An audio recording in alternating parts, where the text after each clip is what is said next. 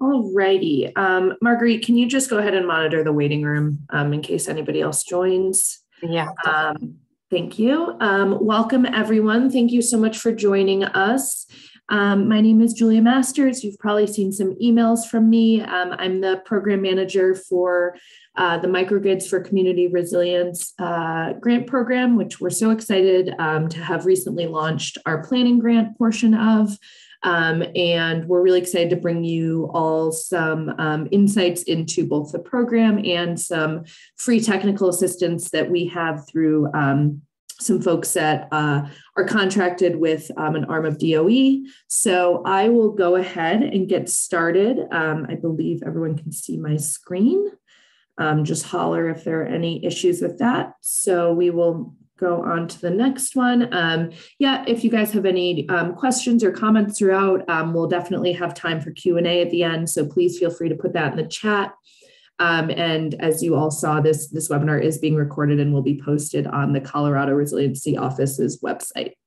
So if you need to hop out at any point and then come back in, just know that it'll also be recorded. And so we'll move right along. We have a pretty stacked agenda today, which I think will serve everyone quite well. We'll have a little bit of an update from me from the Colorado Resiliency Office on the MCR program and the rollout. And then I will turn it over to some of our partners, Carlos and Pam, who will be talking about this free technical assistance that is available for folks. We really want to get all of that information out in front of you all so that you can figure out the best way to leverage this opportunity. So we will take up probably the bulk of the time to learn about their offerings and the work that they've done thus far. And then we'll kind of close out with some additional opportunities for technical assistance and Q&A. So I wanted to start by framing this webinar is part of a webinar series that the Colorado Resiliency Office puts on called the Climate Webinars. It's a quarterly held series that focuses on different themes throughout the year. It's a continuation of a series from 2021. And as these slides indicate, there have been microgrid related topics that you can see here, both generally on grid resiliency and then specifically on the San Miguel County clean energy projects. So if you're interested in looking back at other examples of how we've engaged with microgrids work in the past, feel free to check those out. Moving forward, though, these webinars will be held quarterly and are meant for local governments and partners to be able to understand better solutions and actions taken to address climate change. So there will be more opportunities being posted on our website as we schedule those, and just keep an eye out if you are interested in attending. I also wanted to call out DOLA's local funding guide. This is a tool that exists on our website. We will absolutely share this link via these slides and as a takeaways doc after this call. But this is a really great tool that our team has put together that you can filter by all of these 6 different categories and come up with the various funding opportunities, both state and federal, that are available for folks. So just another great way if you're trying to kind of wrap your head around the variety of funding opportunities that are being thrown at us all the time. This is a good place to start that journey. Now, just to kind of orient us towards the topic that we are all here to discuss, microgrids. As you can see on the screen, this is a really, I think, handy dandy visual to show kind of the variety of different technologies that can be engaged within and around a microgrid. And our partners, Carlos and Pam, will be talking a little bit more in depth about various technologies. But I want to just, highlight this definition that DOE puts out, a group of interconnected loads and distributed energy resources within clearly identified electrical boundaries that acts as a single controllable entity with respect to the grid. So particular to our program, the MCR program, we're really interested in projects that can island mode and that leverage front of the meter technology and serve community level benefits. Some of the projects that I will be highlighting in the upcoming slides are microgrids in Colorado that DOLA has partially supported, and I'll be talking a little bit about how those do or don't fit the MCR framework. As a caveat, the CHP technical assistance folks that you'll hear from in a few minutes will be highlighting a lot of different types of projects. MCR is technology agnostic, so as long as what project you're proposing meets the definition as seen here for a microgrid, we don't really care what type of technology you're leveraging, but just as kind of a caveat for the projects that we're looking at. This is an overview of the two different types of grants that MCR is funding. Our planning grants are open now through the end of March. And you can see here the max award is $36K with a 25% cash match required. And we are looking forward to launching our construction implementation grants later this year. There is a 33% match for those implementation grants. In-kind contributions are eligible, and you can see kind of the breakdown of the different appropriated dollars here. So we are about a week into those planning grants being open and looking forward to seeing what folks are interested in putting together. So now I'm going to switch over to talking a little bit about some microgrids in Colorado. This is Red Feather Lakes, and this town is a pretty remote mountain town.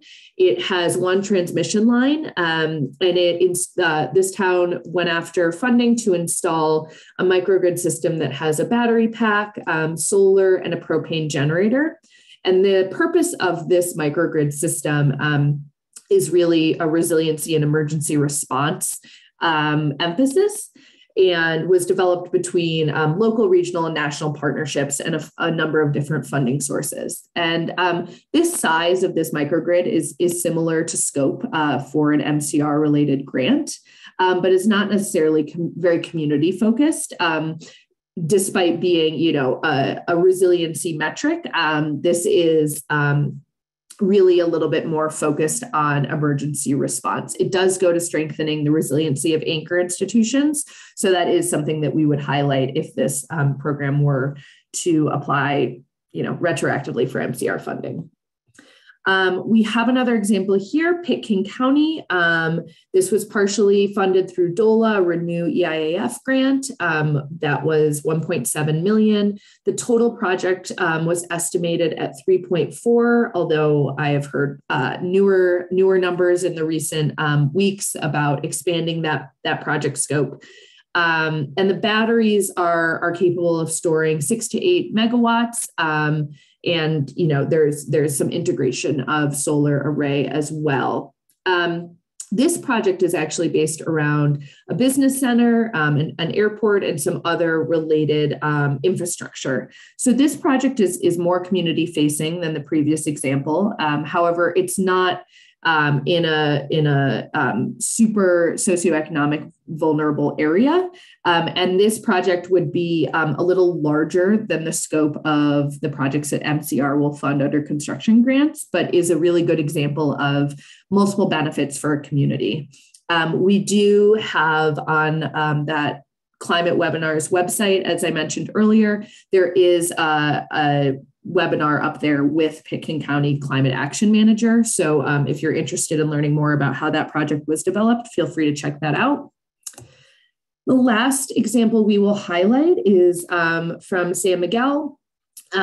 This was funded through DOLA. It was a $1.1 million solar PV and energy storage microgrid system, and it connected 2 different parts of a sheriff's department and centered around mission critical loads. So as you can see here, we also have a climate webinar that references this project. And this project is really the right scope for an MCR grant. The dollar amount is pretty similar, and it is supporting anchor institutions for a rural community. However, this project doesn't directly impact community-facing organizations.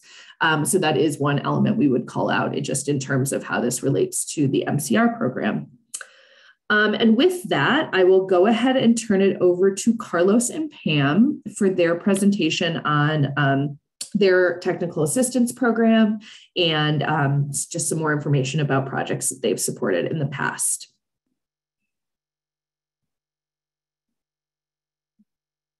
Thanks, Julia.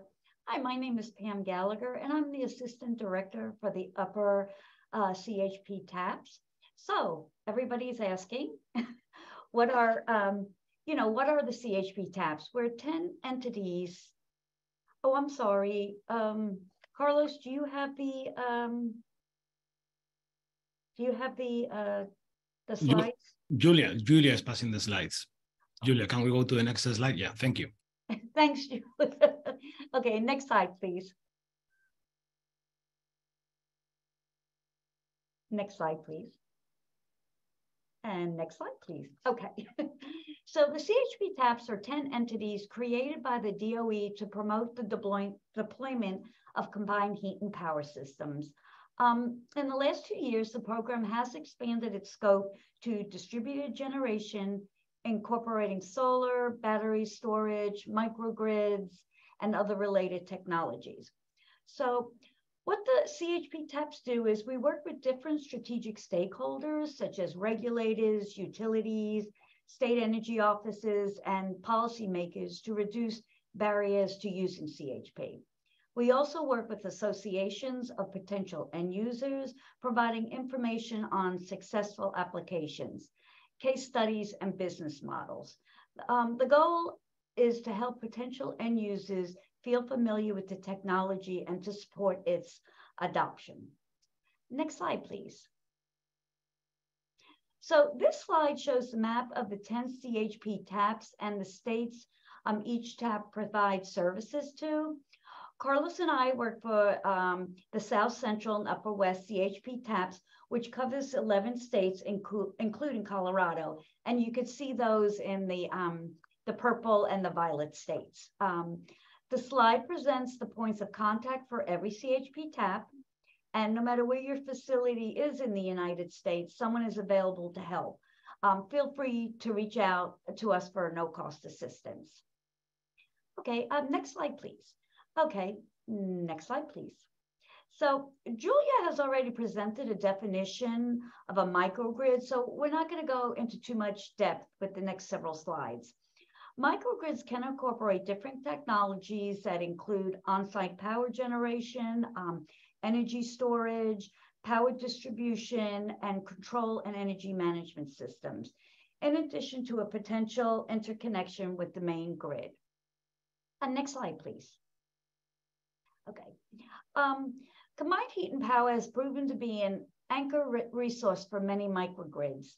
About 30% microgrids listed in the DOE's microgrid installations database combine combined heat and power with other technologies. With a CHP system providing baseload electric and thermal energy, microgrids can add solar and wind resources, demand management, energy storage, central controls, and electric vehicle charging.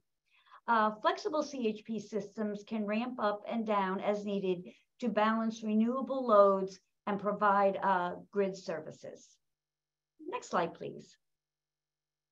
As mentioned in the previous slide, CHP can work together with solar, wind, energy storage, and other technologies, forming resilient microgrids. Compared to a single distributed generation technology, a microgrid with multiple technologies can provide stronger resilience, higher operational flexibility, and multiple value streams. For utilities, microgrids can take advantage of local energy resources to offer affordable power, increase grid reliability, power quality, ancillary services, and demand response punctuality. For end users, microgrids provide reliable and resilient power with the potential for energy and emission savings. With that, I'd like to pass the mic to Carlos, who will present project snapshots. Thank you very much, Pam and Julia. Can you hear me okay? I will take that as a yes. Can we go to the next slide, please? So our goal in this presentation is to help you understand how the CHP tabs work and how the CHP tabs can support the projects that are in scope for this program. I'm going to be presenting in the next few slides on different projects, some based in Colorado, some based in other states, to continue presenting on how to work with the CHP tabs. And I will give some additional background on the CHP tabs for you to understand what's our role here, right? So let's start with the projects for now. So just in this slide, you can see a brief list of projects. One of the characteristics we have in the work we do for the Department of Energy is we cannot release the information on the end user. So in this slide, unless they authorize us to do so, so we are presenting as a very brief summary. In the last few years, we have worked in different projects in Colorado, supporting municipal buildings, greenhouse facilities, wastewater, waste-heat-to-power applications for oil and gas, wastewater treatment plants, multifamily buildings, commercial buildings, manufacturing plants, recreation centers, military campuses, hotels and resorts, all kinds of facilities. I see the question in the chat saying, do the CHP tabs have funding available? We do not provide funding, but the Department of Energy is paying the CHP tabs to provide services to all types of entities within our regions. And as Pam mentioned before, Pam and I represent the Upper West region, which includes Colorado. So that's one of the reasons we are here, because we can provide those services at no cost for you. Next slide, please. And let's go through different examples. You might be familiar with this. This one is a very interesting project that was installed in 2017. It's the Tooth Library at Colorado College. It was the first net zero academic research library in the United States, and it combines different components. It combines CHP, 130 kilowatts, cogeneration. It combines 115 also kilowatts of solar, which makes of this CHP of this system more resilient. The characteristics, I mean, I don't want to go too much in depth with this, but CHP really helps the building balance the thermal and power loads and provide power when we have when the sun is not when the sun is not at its peak or helping us providing clean power and free power. So it's a real good combination. You see at the bottom of this slide a link to the project profile of the Department of Energy where you can find additional details. Next slide, please. This is an industrial application, which makes sense or not for this project, but it's in the size of the projects we are looking at for this program. Sorry, it's a brewery that is generating their own biogas for their usage in this case. So they take that biogas, burn it in a combined heat and power unit to generate power for their own consumption. We've seen similar projects led by utilities when they install their system, their power generation system next to the factory and take advantage of the biogas or just take the waste materials. Anyway, this is an example of similar to the next one, but the next one is kind of a bit more community focused. Next slide, please. Sorry, this is not the one I was talking about. Anyway, this is the public safety headquarters in Gettysburg, Maryland. So as you can see in the picture, this is a beautiful system that combines solar, 2 megawatts of solar with almost 1 megawatt of combined heat and power. So it's producing clean power from the solar, it's producing electricity and hot water. And again, these systems came to replace emergency generators. So it's the economic, so that improved the economics of the project quite a bit. Again, you have the link at the bottom of this slide to see more information about this specific project. If we can go, please, to the next slide. That's the project I was talking about. It's also biogas focused. It's a CHP biogas system, 177 kilowatts. These systems, these type of systems have helped several wastewater treatment plants remain operative when there is a disaster. So we are based in Houston, Texas, and during the Hurricane Harvey, there was big issues with the wastewater treatment plants not being able to being flooded, not being able, taking weeks for these plants to come online again. These kind of systems, this on-site power generation system don't not only use clean power, but can also provide resilience to this type of facilities. And also, as we mentioned in this slide, they might have very short paybacks, like 8 years in this case, reducing environmental emissions, the environmental emissions associated with these plants quite a bit. Very interesting cases. Next slide. This is a community, more like a community focused project, also on the size that this program can fit. We are talking about a fuel cell system installed in St. Helena Hospital in California. This system produces 63% of the hospital electricity requirements. During the summer, can provide 100% of the thermal loads, which is basically hot water. And the system operates nonstop, 24/7. This type of technology is very good when you need resilience, when especially 24/7 operations. But anyway, there are other technologies, as we mentioned before, that can support these technologies like solar, battery storage, and many technologies that can be combined with these types of projects. With these types of technologies to really create the microgrids this program are funding. Next slide, please. Then let me jump on how to work with the CHP taps and provide some background on why we are called the CHP taps, right? This program, the CHP tap program, CHP tap stands for Combined Heat and Power Technical Assistance Partnership. Our program was originally designed to support the deployment of combined heat and power, meaning cogeneration, and waste heat to power applications. The foundations of this program was about promoting one of the most efficient technologies using fuel or fossil fuels. But 2 years ago, the program switched and opened the resources we use, opened the assistance we provide to all distributed generation, clean energy power, battery storage, you name it, and we can probably provide support for your microgrid, right?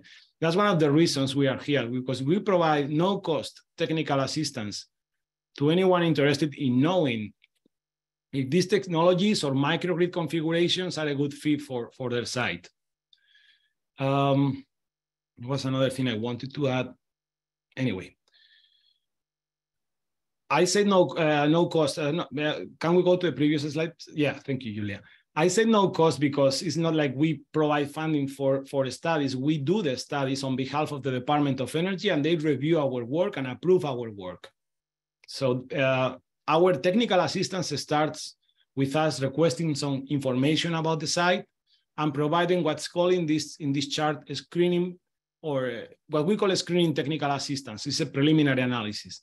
It's a quick analysis we do like in a week, like using different tools, most of them developed by the Department of Energy, to know which combination of technologies will be a good fit for your site, and how does this technology allow you to reach your goals when it comes to resiliency, cost efficiency, environmental emissions. And that's the first level of analysis. We get back to you in a week with some results on feasibility, technologies, sizes, initial cost, environmental emission safe, all this preliminary analysis. The second type of analysis is the feasibility analysis. In the past, the Department of Energy, I'm talking about 4 or 5 years ago, the Department of Energy was funding us to do feasibility analysis, but they don't want us to do that anymore because we will be technically competing with other engineering companies or the project developers. So what we do is from this point on, we collaborate with the end user, and we act like a third-party independent support on the end user side. So we support end users validating, like, for example, feasibility analysis developed by other companies. We provide, perform engineering analysis, try to answer specific questions, or even support the user through the procurement, operations, maintenance, or commissioning in what we call advanced technical assistance. So the first level in this slide, screening, the blue box here corresponds to screening technical assistance. The other 3 boxes to the right represent advanced technical assistance we can provide at no cost for any entity inside our region. Next slide, please. I won't spend too much time on this because you will have the opportunity to talk to us in the next events, next webinars. So this is the typical site survey we share with an entity when they want to work with us. As you can see, there are questions here like, are you concerned about future energy costs? What are you concerned about reliability? Questions trying to figure out what are your goals for this system. Why would you want to look, in this case, at the microgrid? What's the goal of that microgrid? This is resilience, cost efficiency, environmental savings, all of them. What else? Are you expecting to replace, upgrade, or retrofit some equipment? Because that helps with the economics of the program, of the project quite a bit. Do you anticipate any expansion? So we try to see in which moment are you in this. So in this program, the program talks about, this is specifically designed for shovel-ready projects. So we already know that this project idea has been going on for a while. But in our regular technical assistance, we need to know if people is planning on doing something in 3 years, in 5 years, next year. So because, you know, that's an important factor for the type of project we identify for them. Again, some questions about, do you have access to on-site low-cost fuel resources like landfill gas, farm manure, food processing waste?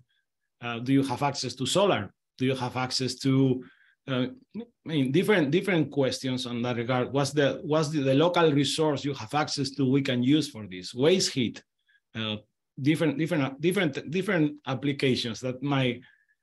So in the end, we want to identify potential applications. That's my point. Next slide, please. And then we require, usually for existing facilities, we request 12 months of electricity and natural gas, meaning thermal demand and power demand billing information.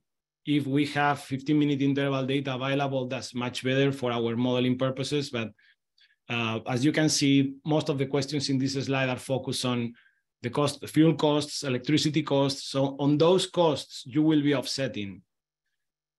But anyway, this survey is customized depending on the client, depending on the program. So you might get a similar survey, our survey could be more focused on some specific questions, if that makes sense. And this is, I think these are mainly the last slides. I have like 3 or 4 more. This presents the a tool developed by the Department of Energy for the feasibility of combined heat and power systems. We also use other tools also developed by the DOE. We have our own modeling capabilities, and when we do that, the Department of Energy verifies our work and validates it. So in this case, what you see here is an Excel model of combined heat and power system, in which after you input all the information we have requested before, we come to the solution that the right system for these facilities, for example, a 44 kilowatt CHP system. If you go to the next slide, you will see the type of the information we provide at the STA level. So like, for example, it's very small here, but you will have the slide. So we provide information about the size of the system, the technology, in this case was a reciprocating engine. We also provide information about the energy consumption. How does it look like? You can see in this column, in one column, the column name base case. How did your energy supply was before installing CHP? How will it look before? How will it look before after you install CHP? Also, there is a section about operating costs. How do they change? How much money you will save installing these systems? And the last section is about the financial aspect. So what's the cost of the system? Do you have access to any incentives? Are you expecting to save some costs by installing this system? Like if I install a new CHP unit, I don't have to buy a new backup generator.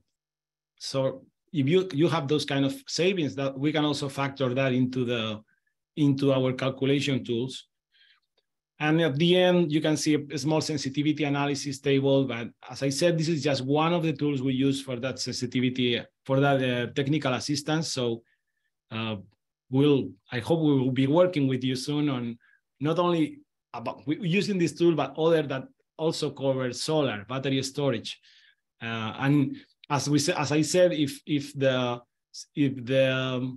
operations you are thinking about are quite complex, we will develop our own or adapt our own models to provide the information you need, to provide you with information you need. Next slide, please.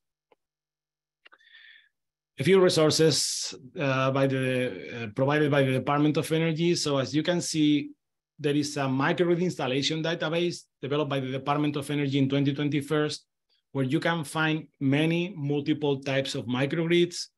I think as of today, there are 688.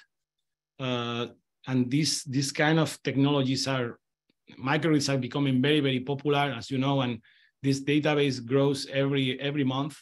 We provide new data about new facilities. So if you're looking for examples of similar facilities in the US than what you're trying to develop, you can use this resource. And in the next slides, you will find some more generic resources about who the CHP tabs are,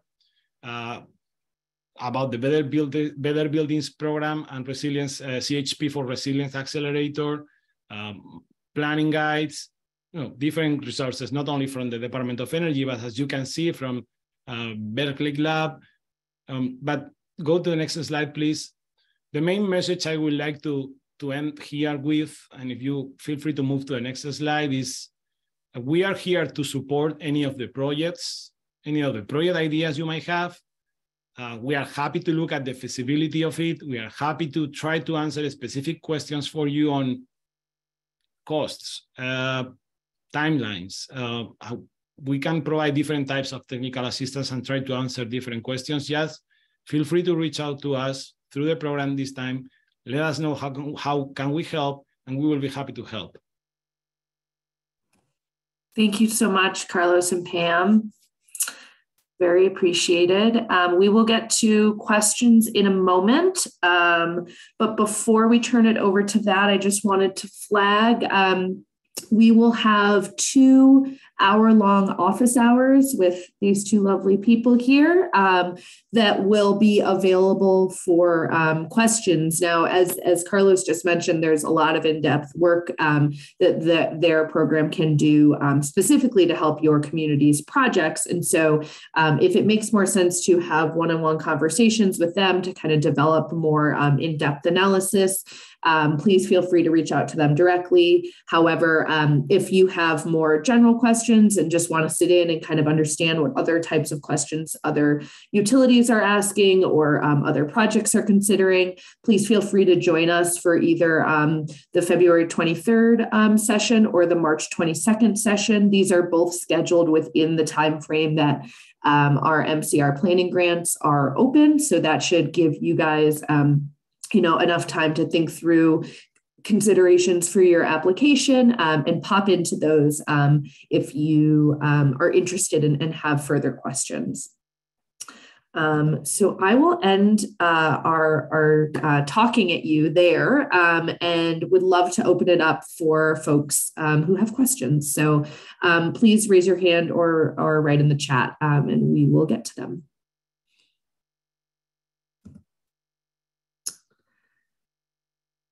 So it looks like there's a question from Jocelyn. Are there any efforts to negotiate with or incentivize utilities to interconnect with microgrid projects?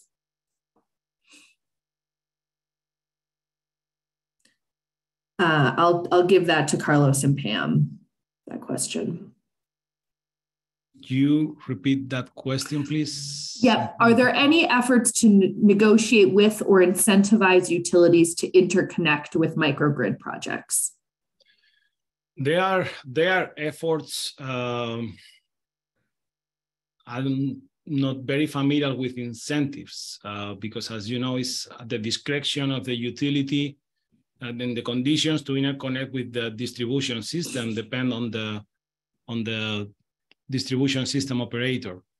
So I know there are efforts, there are many conversations, and that's one of the main barriers microgrids are facing in some states, in some counties, in some regions. But as far as I know, incentives for utilities to interconnect with microgrid projects are not very common. Thank you. We have a question from Chris. For planning grants that would be used for CHP to help us understand the feasibility of a project, I'm confused how we are planning to use, or how we would use the planning funds. So my response to that would be Carlos and Pam and their offerings are really available to help you hone in a little bit more on your community's needs and vulnerabilities as it relates to grid reliability, and they could help you be more directive with where you are considering developing microgrid assets. That then you could apply for funding through MCR to do the pro forma or the engineering study on a specific location. I think where it comes in really handy to access the CHP resource is if you don't have clarity on exactly where or what assets you want to leverage for your potential microgrid project, and you are looking to have someone kind of give you a direction and be more in the weeds around some of the more technical layers of developing a microgrid. I will also turn it over to Carlos if you wanted to add anything on that. No, I think that's a perfect approach for us. We will be more than happy to help you identify which technologies might fit in the microgrid you are thinking about developing. We will be happy also if you have a design in mind to take a second look at it or provide you any feedback on the impacts that microgrid could have in your facility, the good impacts for sure.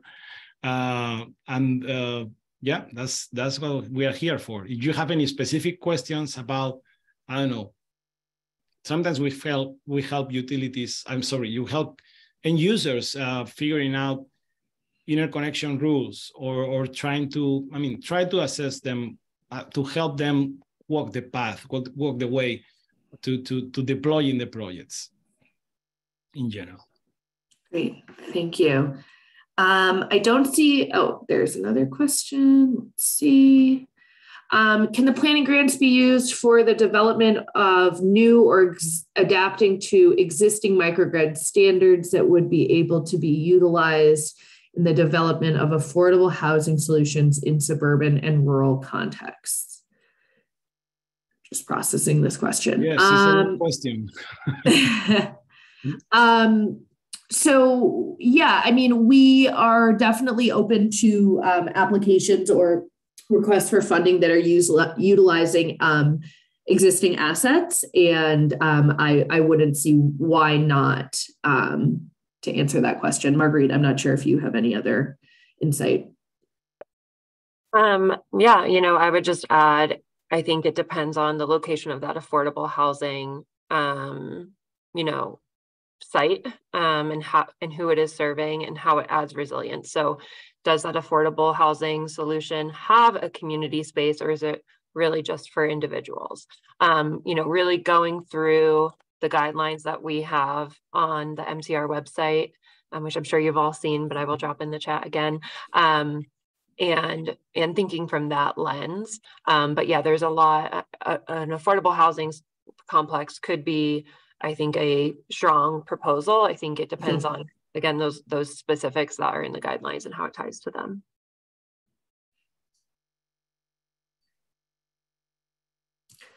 Great. Does anybody else have any questions? We have a bit of time, so make sure to get them in.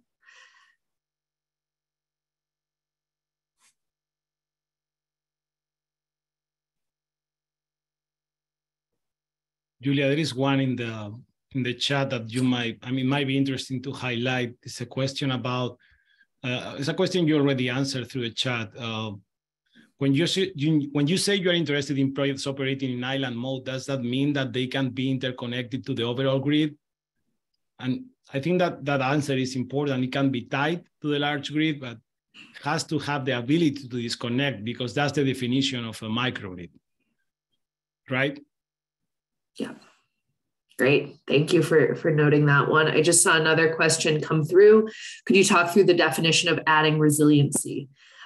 So for our purposes, I think we're thinking about, are these projects that are being proposed adding the ability to adapt and respond to extreme weather events, to the changing climate, to various infrastructure vulnerabilities, and really thinking through, are these projects supporting, as the name implies, a community level resilience, or are they supporting more of a utility back-end resilience, which is obviously quite important, but not exactly what our program is geared towards. We're really looking for those projects that do have those community-facing benefits. And I think Marguerite kind of touched on this, but thinking about anchor institutions, all of this is in our guidelines, but anchor institutions that are supporting the overall resilience of a community. So being able to have the power stay on in a storm at the fire station, or being able to continue to power a hospital if there's disruptive weather. So anything that has that community layer is really what we're looking for. And I think you can argue, your specific project's resilience for a community. We want you to do that in your applications. But we have just given, just off the cuff and in our guidelines, a number of examples that would speak to what type of resilience we're looking for. Would this be just for renewable energy resources? No. Our program is technology agnostic. So we are, it's great if it is renewable, but we are not only, looking for renewable. We do have a preference for non-fossil fuel generation, but again, this is not a requirement to apply for funding from our program. Yeah, just before we move on from that question about resilience, I just want to point you, Demi, to the application that we have for the Microgrids for Community Resilience grant program. And Section F measures risks and vulnerabilities. So both socioeconomic, climate, as well as infrastructure risks and vulnerabilities. And as much as you're reducing those risks and vulnerabilities, the more resilience you're incorporating into the system. So that's just, there's a lot we can say. We at the Resiliency Office, of course, love resilience. It's really about being prepared for future uncertainty and having the adaptive capacity to respond to shocks and stressors. But, for this grant program, that is really how we're defining it, from the lens of building resilience into a grid system. Thanks, Marguerite. All right. Has the idea of the historic downtown core becoming a resilient district that could be supported by a microgrid, can private property owners benefit from a microgrid in that district? And would an energy district or SIM needed to be formed to allow this? I'm not sure how to answer that question. I can try to help. Sure, please. So usually, if there is a utility in the area, you can deploy distributed generation behind the meter. But for you to really have a community microgrid, I guess if that is the question, the utility needs to be involved, of course. And there might be some projects about rewiring different areas changing the layout of the power grid to a more resilient one, or deploying the power from different substations. So there are many ways to make a downtown district more reliable when it comes to power. So yeah, private property owners, of course, will benefit from microgrid in a district like that. But the formula to develop that microgrid, usually when you think about developing these microgrids in a territory where there is already a utility working, you have to work with the utility, unless you just work behind the meter or inside your own parcel, inside your property. That's how it usually, that's the most common scenario for deploying a multi-building microgrid. I don't know if I answered the question, but we tried. Thank you. That was helpful. For this next question about construction grants, I'm going to switch the slide back to this chart. How much money is available for construction phase grants launching this year? So as you can see, the max award is $1 million, but there will be, about 1.2 available from state funding. And we have, as we've spoken about before, we're using some of this state funding as match for federal IIJA grid resiliency dollars that will be coming back to the state. So there will be additional opportunities there. I'll just go back here. All right. Local politics and education play large roles. Many rural mindset at the managerial level are reluctant to engage with government-funded projects, in part because of lots of red tape and finding qualified, technically astute grant writers. There are many obstacles in rural areas. Yeah, we definitely understand that there's kind of a range of enthusiasm for these types of projects in rural areas. Part of having this webinar today and the future ones in the next few weeks is supporting folks via technical assistance on some of the more higher level technical sides. Part of what I would say back to this question, our state dollars for these planning grants are, the lift for the reporting standards and such is a lot lower than it would be for federal dollars. So folks should really take this opportunity to try to apply for this funding that is coming directly from the general fund. I think that it's a lot less red tape than if you were going after federal funding. As for grant writers, as a state agency, we can't, recommend specific folks, but there definitely are groups out there who are interested in supporting grant writing for some of these community projects. And we can talk a little bit more about how that might look. We've had a number of groups reach out to us with that offering. So I would recommend you do a little digging around Colorado. And I think that there are some groups that are interested in providing that support. Okay. To what extent can these funds be coupled with federal funds? So if this is a question around like stacking dollars for larger projects, because the state planning grants are cash only match, that is allowable for the state dollars, but for the federal dollars, we will not, it's ineligible to match a federal funding opportunity with federal dollars as the match. So that wouldn't be eligible. However, we are going to have for the construction grants, we have about 2 projects that can be funded via state dollars. And then we have the remainder of the projects being funded by federal dollars. So if when we get to the construction phase of this application process, if you have a preference based on other funding you've received or reporting requirements and the capacity of your staff, you can indicate that in the application and we will try to take that into consideration. All right. What is the anticipated award turnaround time for planning grants? We are looking at about a month after the planning process ends. We'll be getting back to folks in May. So we'll have about a month of review process internally, and we'll be reaching out with award or denial letters in May.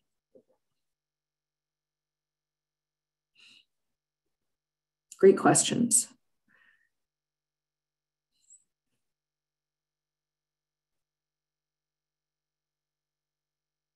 If anyone is, thinking of questions or considering, typing in the chat, I might just take this time to mention, because I do see a big mix of attendees and your backgrounds, that although the planning grants and construction grants will have to be submitted by utilities, we do encourage all partners, especially because this is a community-facing microgrid grant program.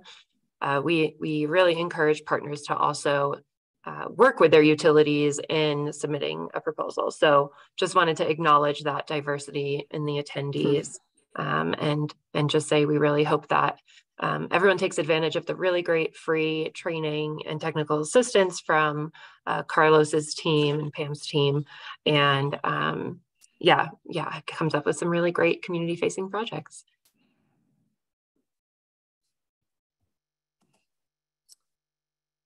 Can tribal governments apply without a utility? So for our program, the MCR program, tribal governments are not eligible to apply because it has to be a utility. But there are other Colorado Energy Office administered grid resiliency programs that tribal governments are eligible to apply for, including a lot of the IIJA money that's coming down the pipe. Yeah, and building on that, the tribes also have their own formula funding that they are pursuing directly with the Department of Energy.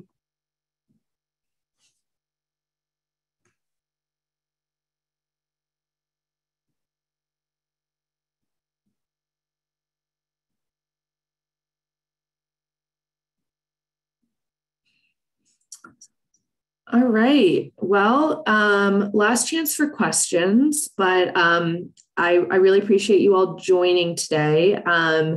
And we will follow up with these slides and with everyone's contact information so that you guys can reach out to Carlos and Pam directly.